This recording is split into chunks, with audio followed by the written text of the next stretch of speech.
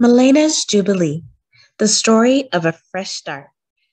Words by Zetta Elliot and illustrated by Aaron Boyd.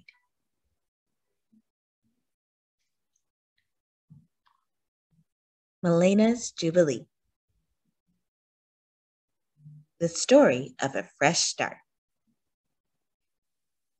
In the morning, I woke up with a song in my heart and looked out of my window. The night rain had washed away our chalk drawings, but I didn't mind. The sidewalk was clean, and that meant we could start over. This morning, I remembered to make my bed. Yesterday, I forgot. Yesterday, I also forgot to put my toys away. And when Grandma's friend came over, he tripped over one and banged into the table. That's how my mother's favorite vase got broken. It seemed like everyone was mad at me.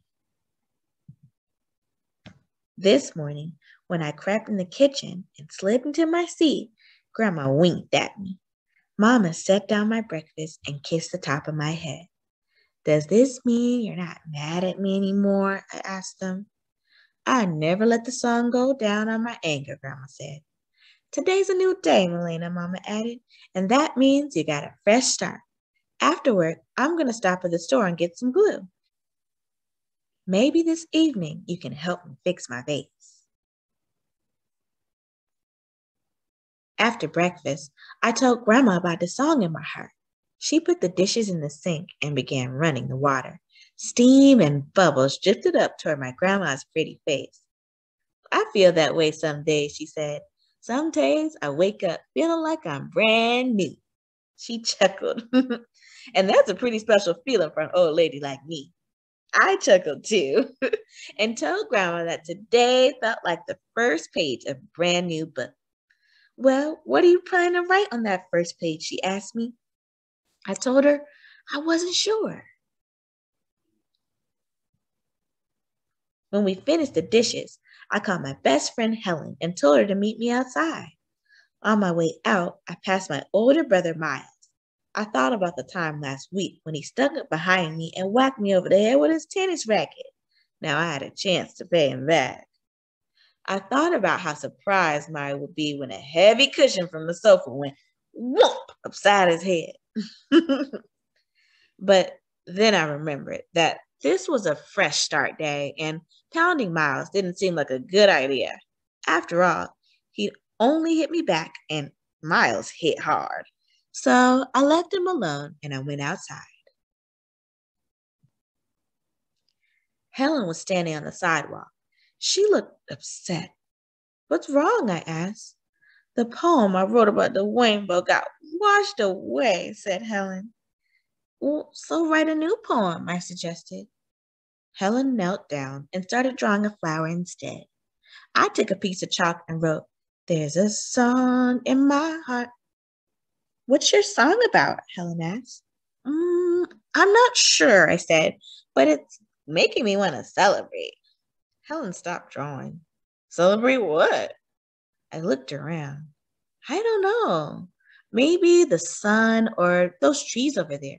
We could celebrate flowers and birds. We could even celebrate being best friends. Helen rolled her eyes. Whatever you say, Melena. I hummed softly to myself.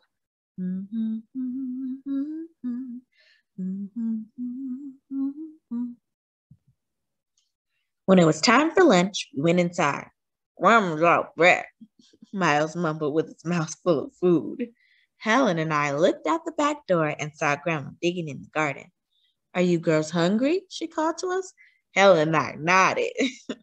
Suddenly, I had an idea. Grandma, why don't we eat the things that are growing in your garden? Grandma pushed back her sun hat and studied me for a minute. Then she shrugged, picked up her basket, and started telling us what to pick. We had the most delicious lunch. When we finished eating, Grandma gave us some money. Helen and I ran outside and followed the tinkling tune of the ice cream truck.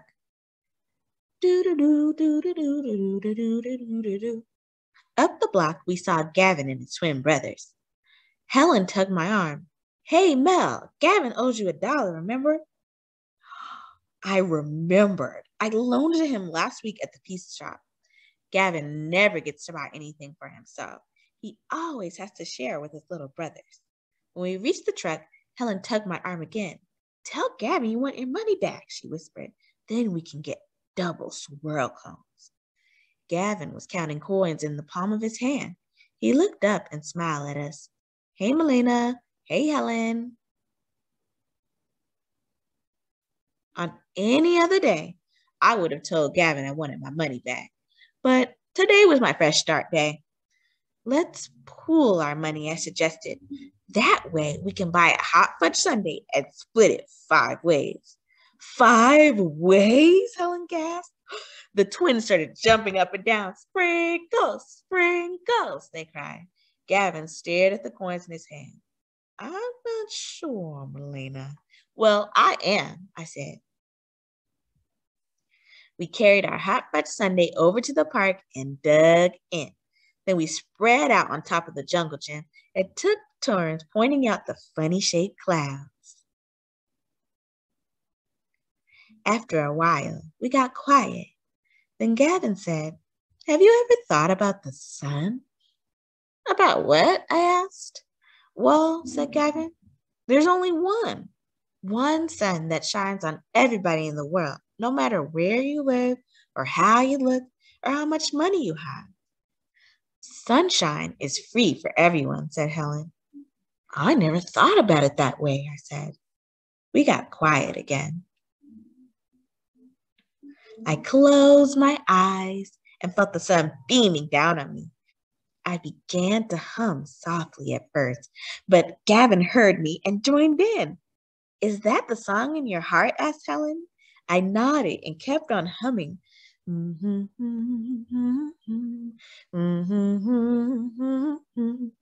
What's it about? Asked Gavin.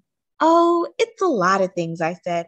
It's about waking up to a blue sky and finding out you've been forgiven. It's about free sunshine and tasty things that grow in my grandmother's garden.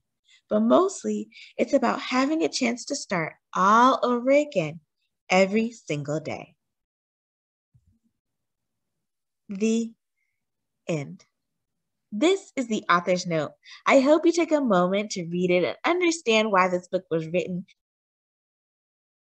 And if you take a look at the other page, you can find out 7 ways you can do to have your very own fresh start day.